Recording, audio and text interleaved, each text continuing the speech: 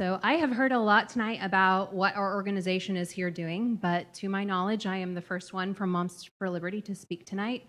And I'd just like to state for the record, Moms for Liberty does not condone hate, and we condemn any hateful actions that took place outside of this meeting. I personally am here to address two main things regarding your LGBTQ guidelines that you released to staff, but not parents. Those are the sanctity of the family and the sanctity of our republic. Either parents have the right to direct the upbringing of their children, or they don't. Either we have a representative form of government, or we don't. According to your guidelines, we have neither. Your guidelines allow a minor, which in case we need reminded, is a person under the age of full legal responsibility, someone society has deemed is not responsible enough to buy a lottery ticket, change their name, or vote, children who you don't even trust to carry their own inhalers or ibuprofen. These children can walk into a school, tell a teacher they identify as a different gender, want to use new names and pronouns, and you see no need to identify their parents or to tell their parents. Parents are legal guardians of their children, are responsible to provide protection, education, and care. But apparently in your eyes, shouldn't be given the opportunity to do so. To be clear, my issue is not with any transgender children. My issue is with you heaping more strain upon that child by enabling them to live a double life.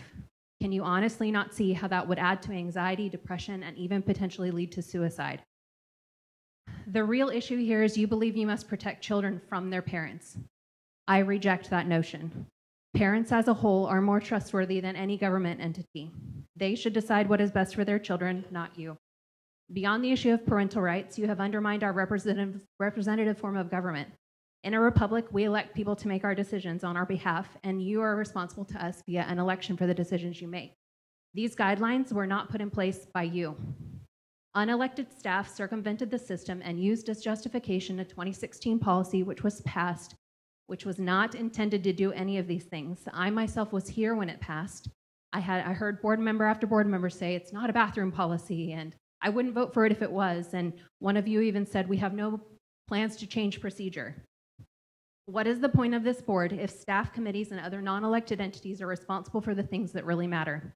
If you are not willing to do your elected duty, then much like you have done to parents, you should be cut out of the picture.